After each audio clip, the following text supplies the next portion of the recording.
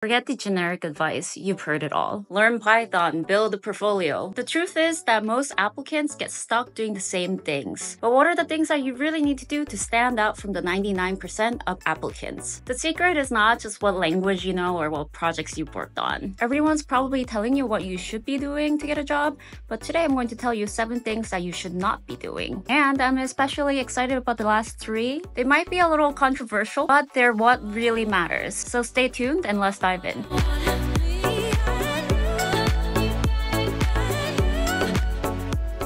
Stop underselling your achievements. That means don't just list all the responsibilities.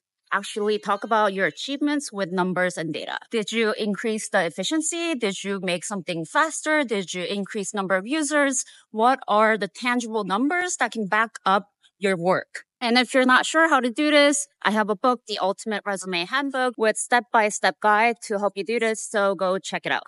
I'll link it somewhere here. If you're working on personal projects with no actual users, you will probably have a hard time finding these numbers to back up your project. And that's why you should stop working on those projects that don't even run.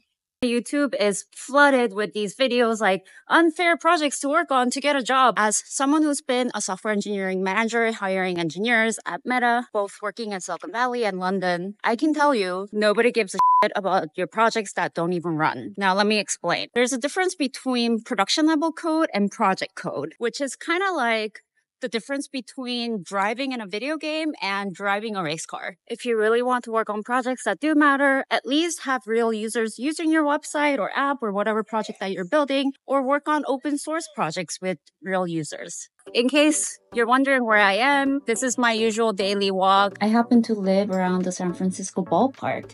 I want to show you around the neighborhood, so come with me on my walk.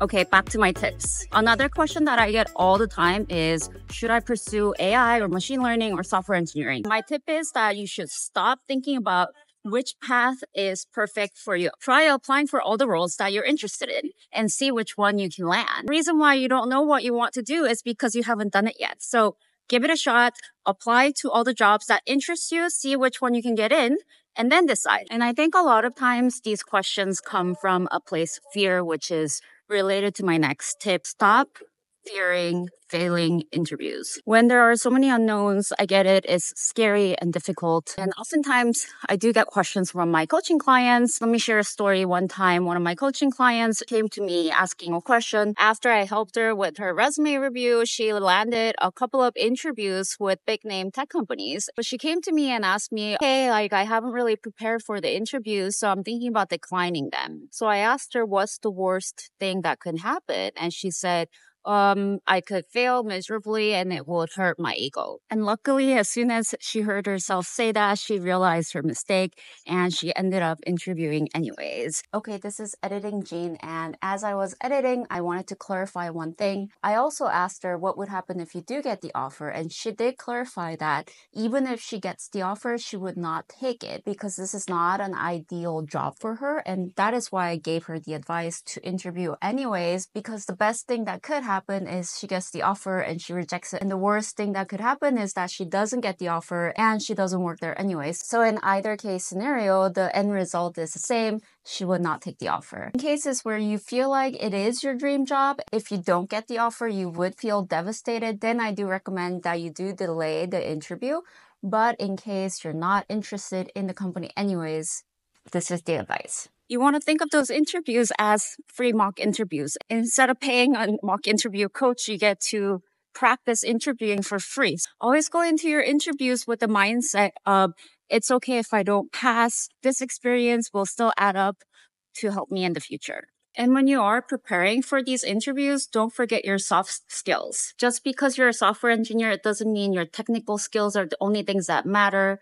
Behavioral interviews are a big portion of your interview. If you fail those, you won't pass the interview as a whole. Behavioral interviews are one of the easiest things that you can prepare for. There's a set of questions that everyone asks. There's just really no excuse not to be ready for these questions. If you're not sure what these typical behavioral questions are, I'll have a link to my website where you can download them. And what is the best way to prepare for behavioral interviews? I say do it in front of a camera. Film yourself answer the questions, and I promise you, you're going going to learn so much about how to present yourself and answer these questions, which leads me to my next tip.